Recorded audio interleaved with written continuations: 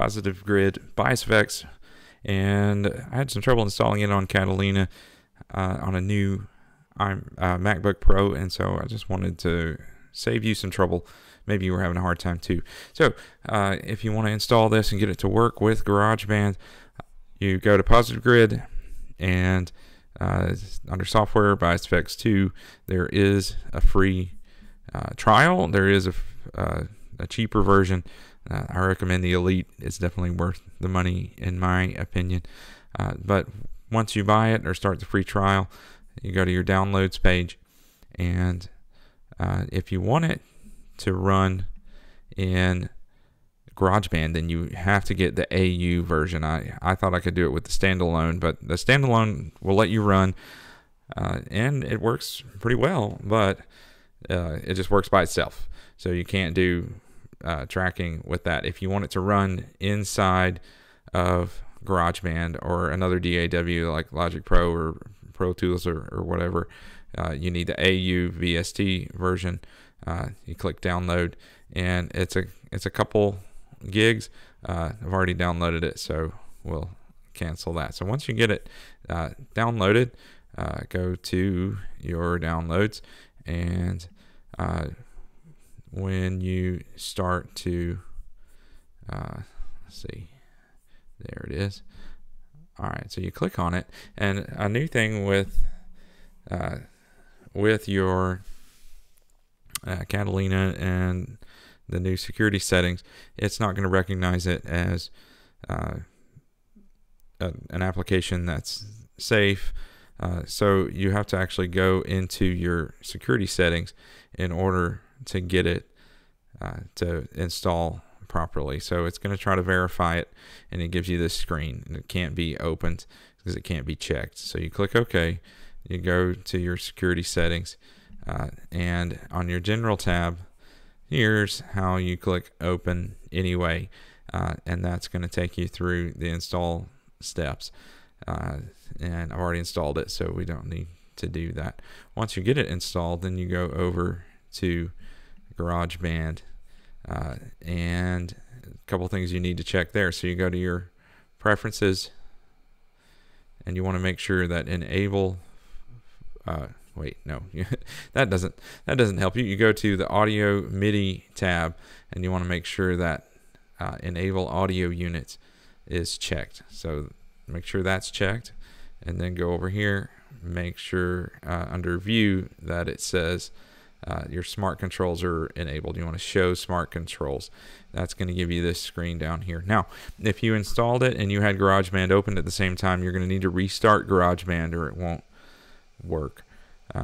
But once you've restarted GarageBand, you go down here to the plugins, and you click to expand that here, and to get bias effects to show up, you click to expand this and scroll down to audio units, positive grid, bias effects, and that's going to open it up, and it's going to allow you to track straight into GarageBand. You've got your audio interface or your iRig, then that's going to let you use all your options here. You got tons of really good sounding amps. You got to play around with it depending on the tone of your guitar to get the sound you like, but you got some really good settings right off the bat. The American Dream is a good one, and let's say you want a nice clean sound. You go to blues and down dancing in a room, and every time you change something, it's going to want to know if you want to save. Once you select that, then you go over here, and you can turn on and off with this button. You can select each effect, double click on it there, and you can turn it on or off right there. You can mess with your tone. This is kind of like a tube screamer, like the Ibanez pedal. It's really a nice sound there. You can change your cabinets. You can change the mic position, get a different tone. You got just infinite varieties of tone here. You got some good rack reverbs if you want to change that or add something to it, you got a whole range of things here that you can add in. So you can dial in virtually any tone. Now, if you want to take the fast track, you can click the this button here, go over to pedal board, and you can search for things that people have already identified. So I can do Van Halen, and get several options there. You can sort it by popularity, and that's going to give you ones that people like more. I really like this one right here. So you can download it, tell it to go in a bank, and then suddenly you sound like Van Halen.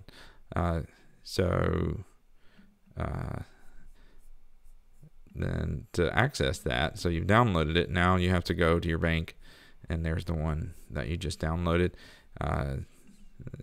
Every time you change something, it's going to ask if you want to save.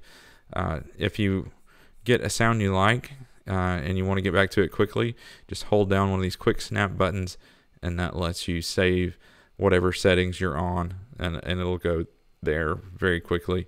Really like this digital delay.